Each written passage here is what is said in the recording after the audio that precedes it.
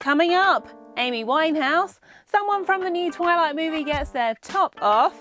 I know. And find out what that's all about in the Showbiz Top 5. At 5, hands up who'd love a bit of airbrushing on their holiday snaps. But Kelly Clarkson fans may have a different opinion.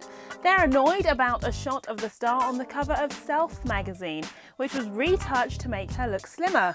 The mag's editor says they were just helping her look her personal best. Ironically, the article inside is all about how the singer is happy with her weight.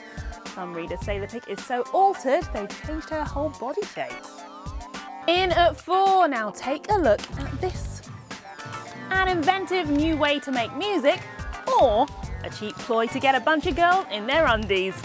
I'll just ask the man behind the human synth, Mr. Calvin Harris.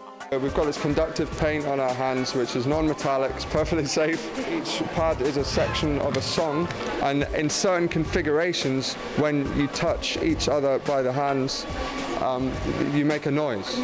Yeah, but how come he got to keep his clothes on? Anyway, in a few years' time, we could all have one.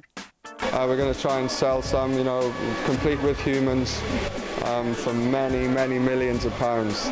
Next up at 3, here's a party I'd love to have been a fly on the wall at. They tried to make her go to rehab, she said no, no, no, but Amy Winehouse said yes, yes, yes to a British barbecue. She held one at her home in Barnet over the weekend.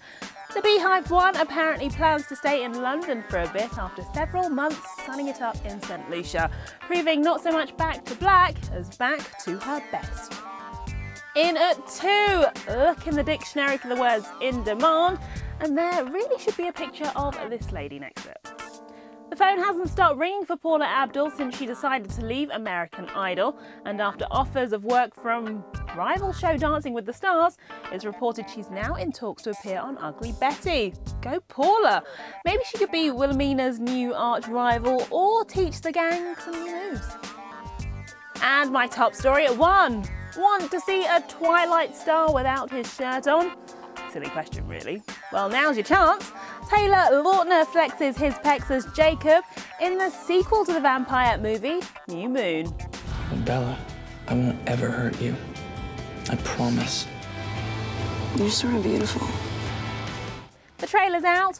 Only problem is, movie bosses are only giving us 14 seconds of it. I know! How evil is that? The full version's being shown in cinemas in the US ahead of teen movie Fan Slam. That's your lot, more Hot 5 action a bit later.